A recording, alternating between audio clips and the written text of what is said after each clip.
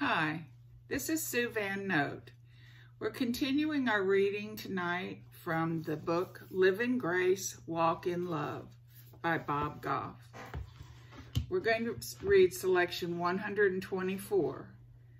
The scripture lesson is John 16:33. In this world you will have trouble, but take heart, I have overcome the world.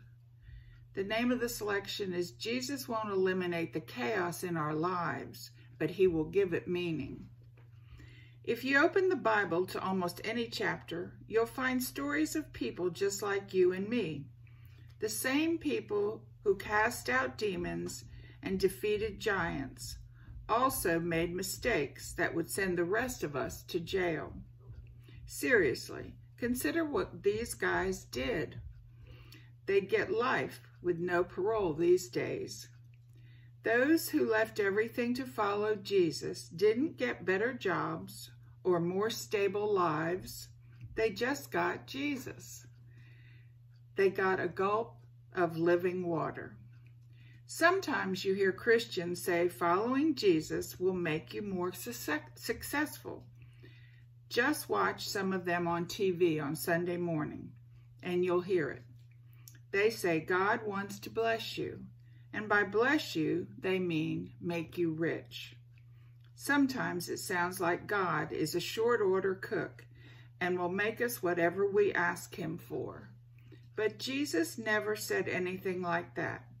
He said He didn't come to make life easier for us. He came to rescue us and make our lives more purposeful by making us more like Him.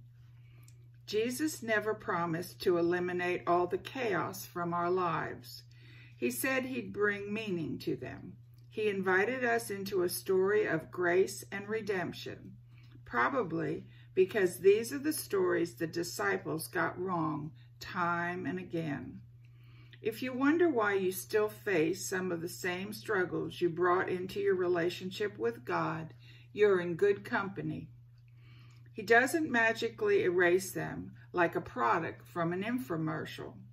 He promises to be with us while we reach toward Him to find more meaning in our circumstances. That's the real blessing.